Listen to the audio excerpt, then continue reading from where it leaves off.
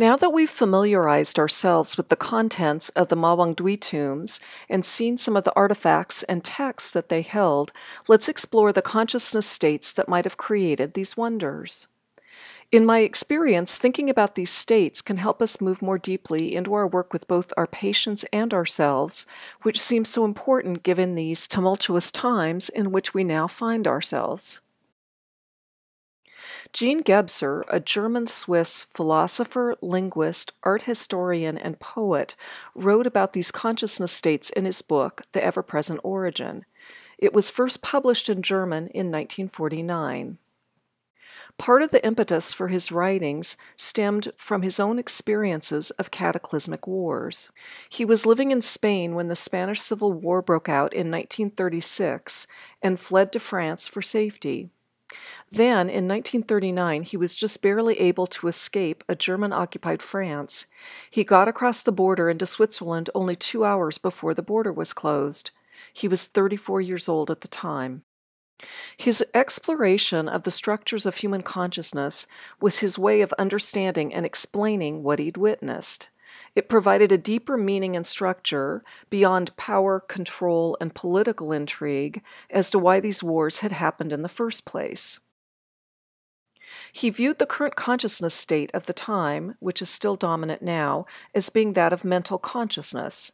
However, he felt that it was presenting itself in a deficient fashion, as a kind of rational and causal mind state. At the same time, he also felt the presence of a new type of consciousness, which he called integral consciousness, beginning to form.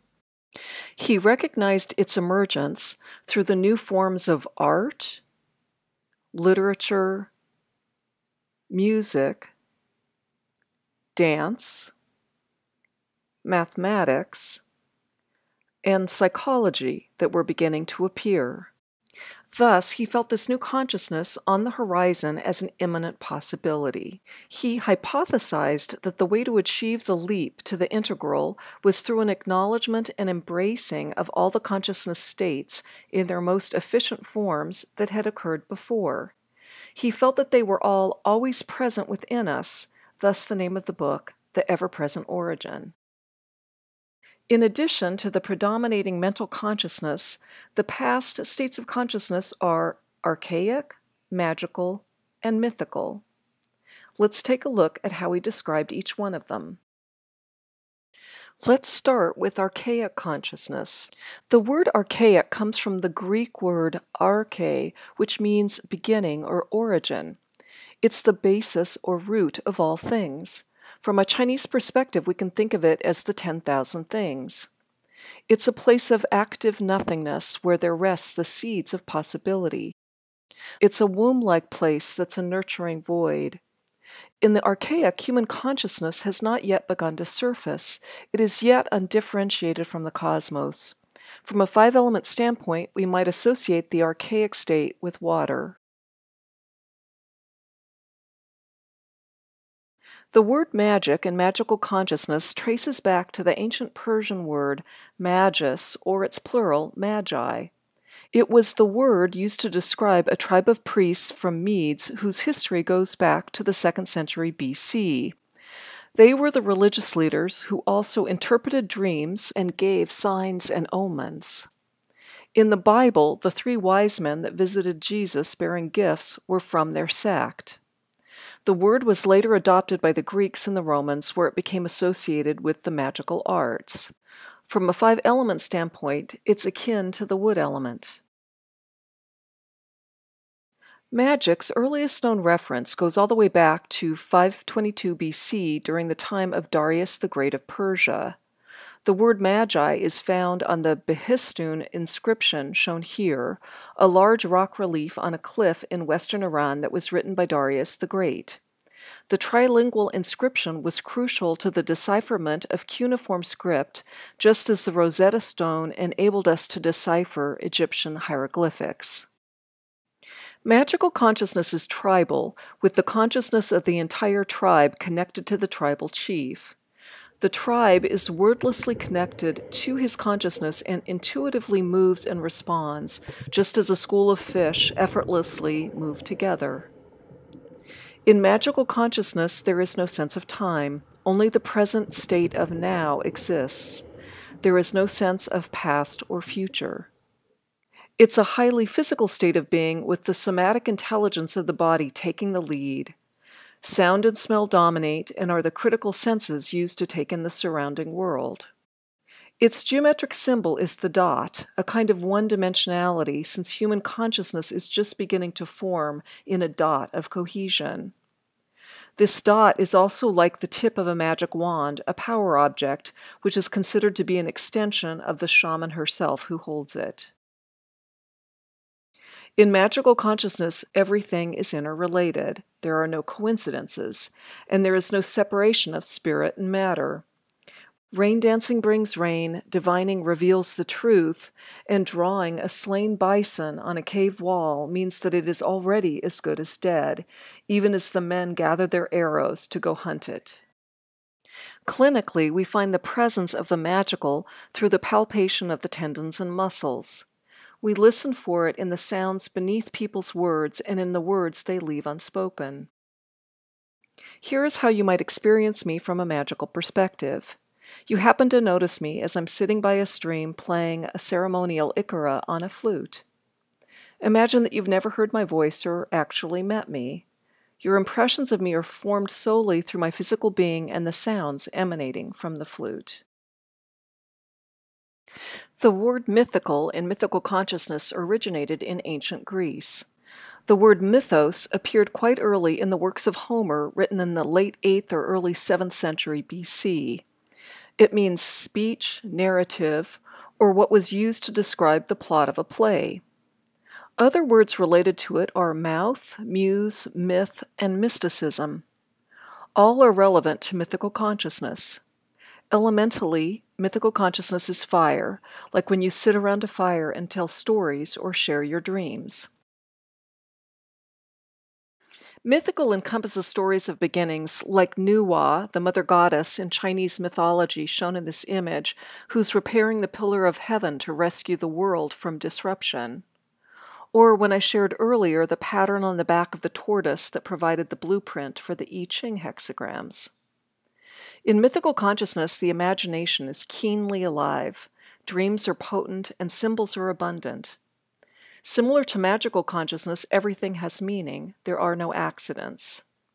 It's a consciousness of soul awakening and poetic utterances, the language of the heart and soul.